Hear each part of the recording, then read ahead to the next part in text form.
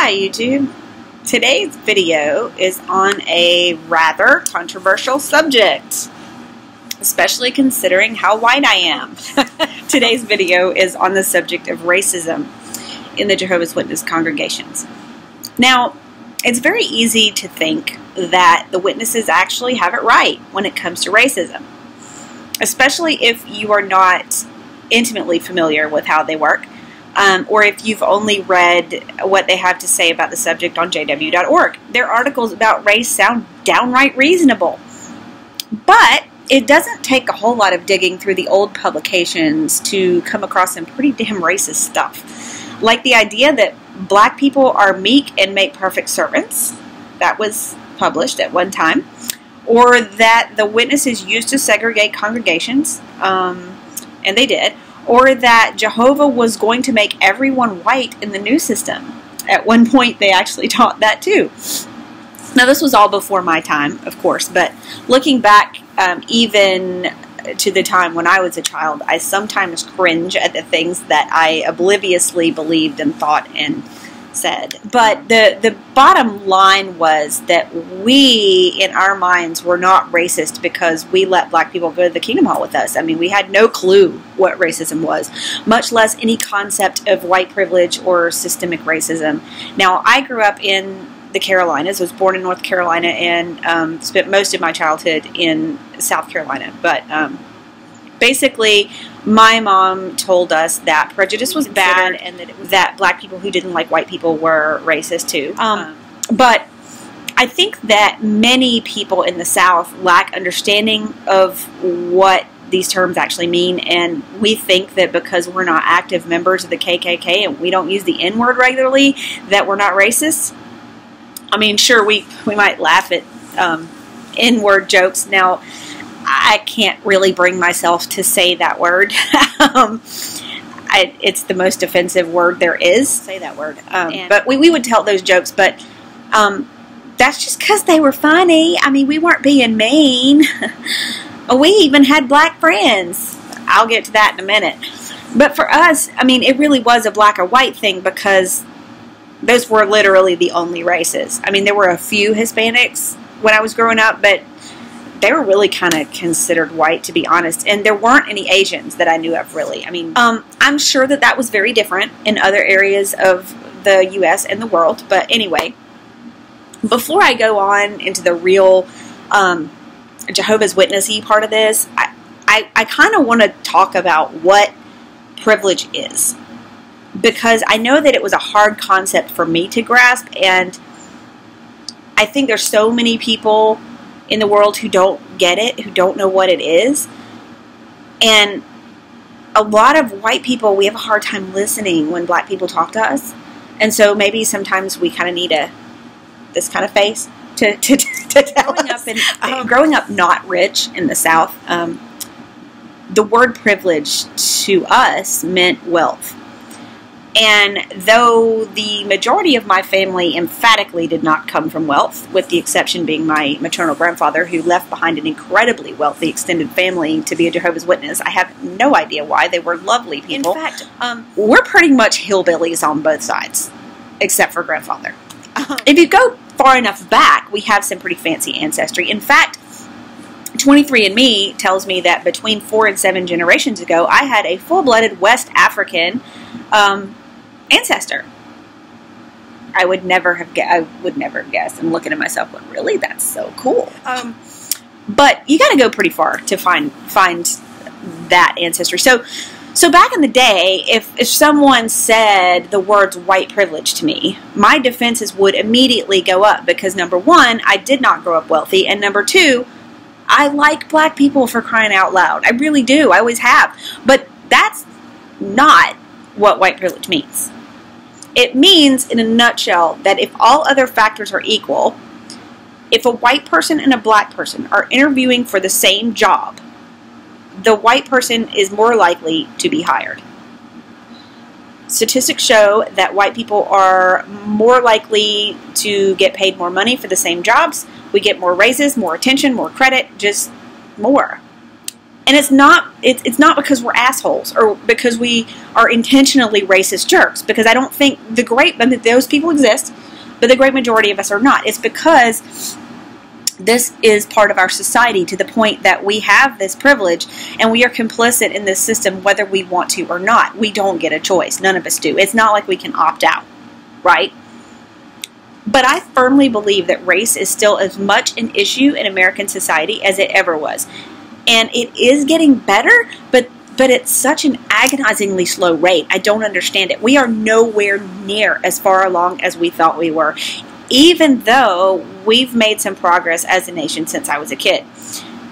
I also firmly believe that white people, we need to engage if we ever hope to speed up the pace of change, and we should. See, privilege is the ability to ignore the issue. But we shouldn't do that. We can't do that if we actually give a shit. Because, y'all, racism isn't just a black issue or Hispanic issue or an Asian issue. It's a humanity issue. And at least in America, white people, we started this crap. We have a responsibility that we have woefully neglected.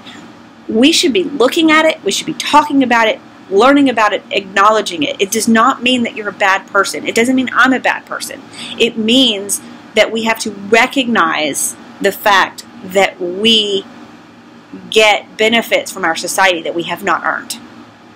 And other people suffer for it. Okay? So, if you're interested in learning more about this, I'm going to post some links in the description. One of them is an article on understanding white privilege. One of them is a very famous piece called Unpacking the Invisible Knapsack.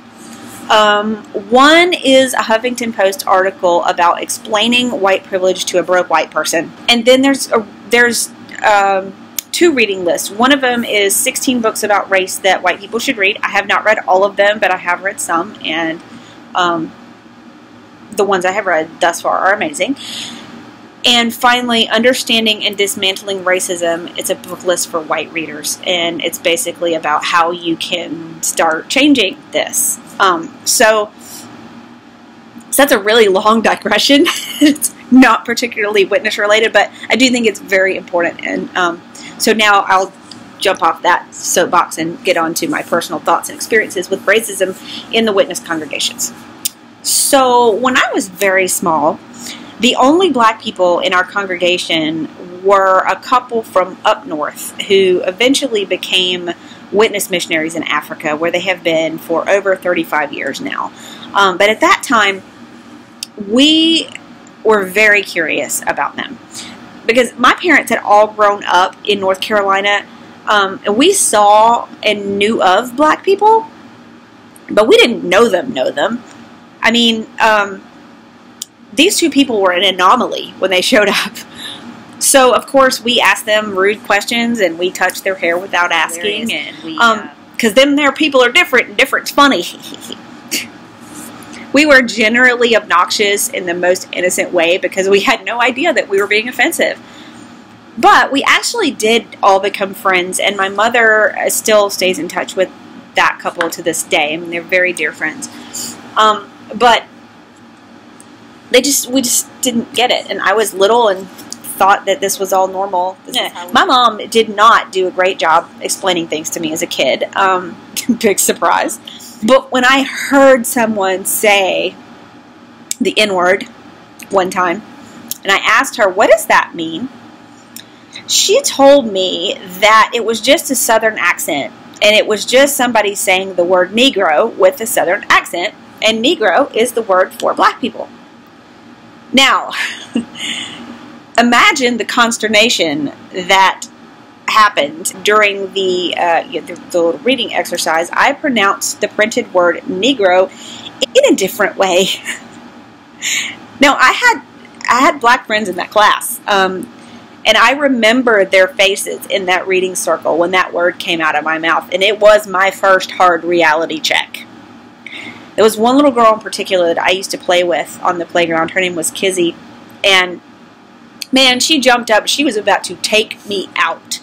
Luckily, the teacher intervened, and I remember her saying to me, that is not a nice word. Don't ever say it again. And I was like, whoa, it's just like, why? I mean, my mama told me that it was just an accent thing, like, you know, Yankees say the and we say the.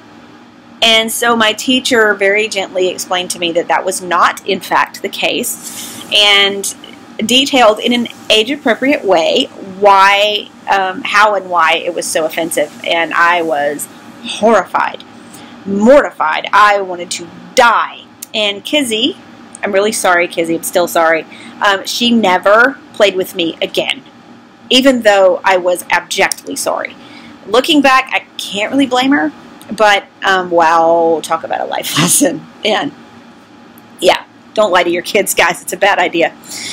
A little bit later, I developed my first crush on a boy in our congregation. So he was just really cool and really cute, and I liked him, and I was still pretty little. I mean, it was after the first grade reading debacle, but not too much after. I was little. Now, my sister at the time, she's 5 years older than me. She was all about boys, so naturally, so was I. But this boy, Mike, and my best friend cousin, and I were like the three musketeers. Me and these two little boys. We rode go-karts together. We played in the woods. We ran around the Kingdom Hall after the meetings. Well, one night at a family get-together over at one of my aunt's house, my sister was talking to my aunt about the boys that she liked at the Kingdom Hall.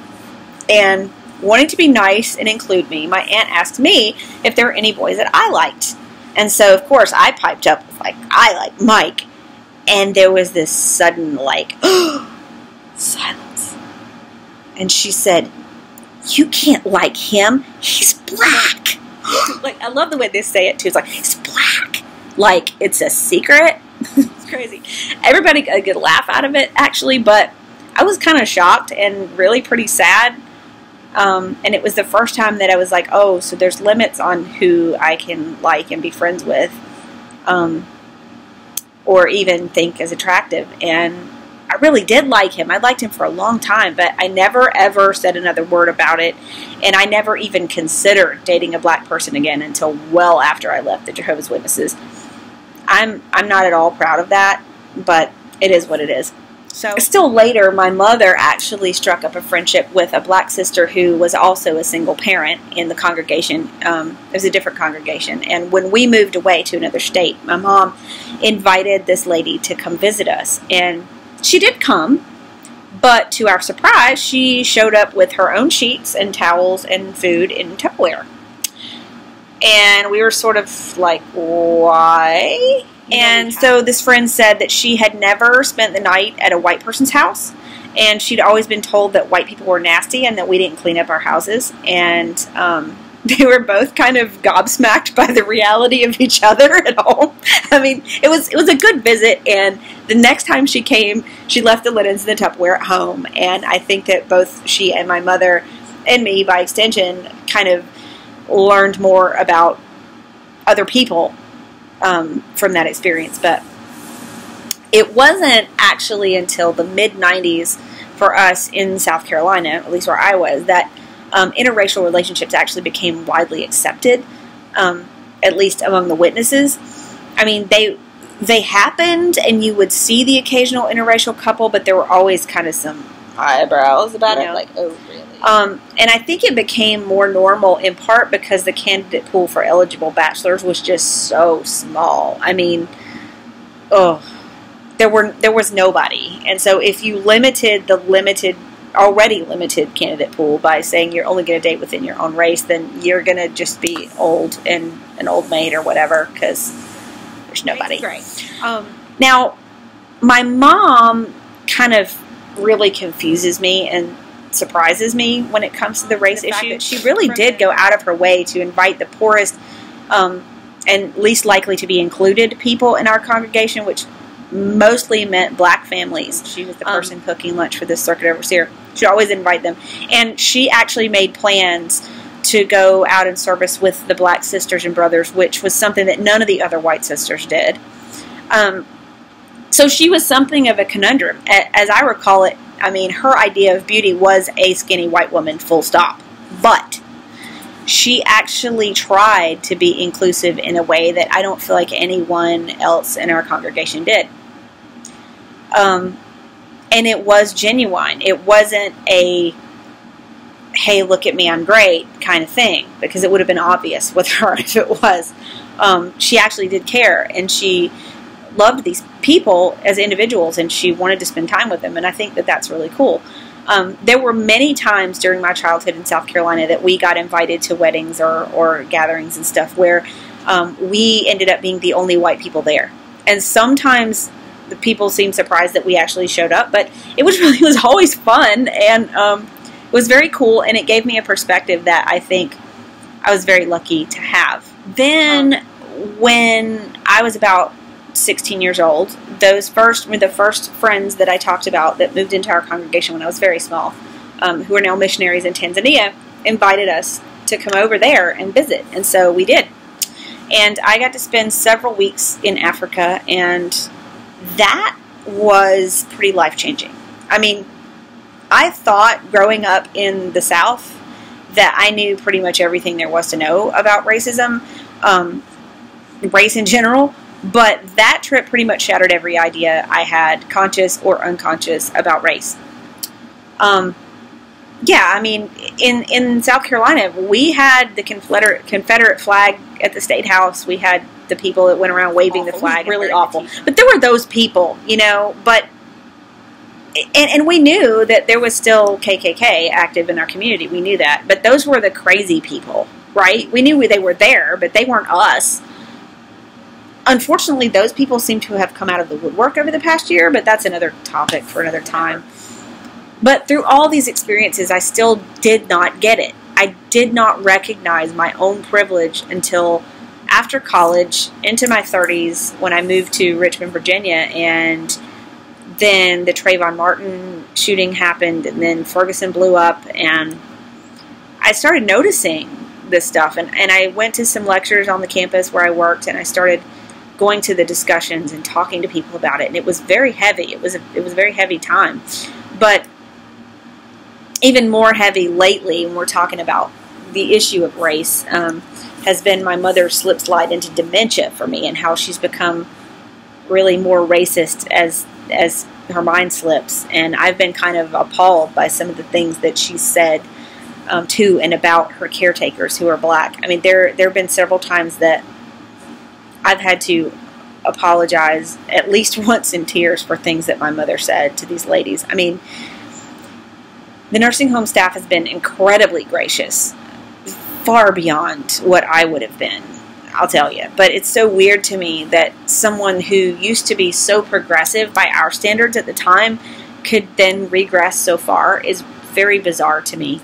I don't know, I've kind of rambled from the point here, but as far as the witnesses go, yes, there is racism, even though there is a token black person on the governing body now. It does vary greatly based on where you are, I believe, but it's definitely alive and well. You can rest assured that if this white girl from the Carolinas noticed it, it's definitely a thing. Because, you know, we don't usually have to notice it. Read Unpacking the Invisible Knapsack, you'll know what I'm talking about. The witnesses aren't any more racist than society is in general, but they aren't any less racist either, despite what they'd have you believe.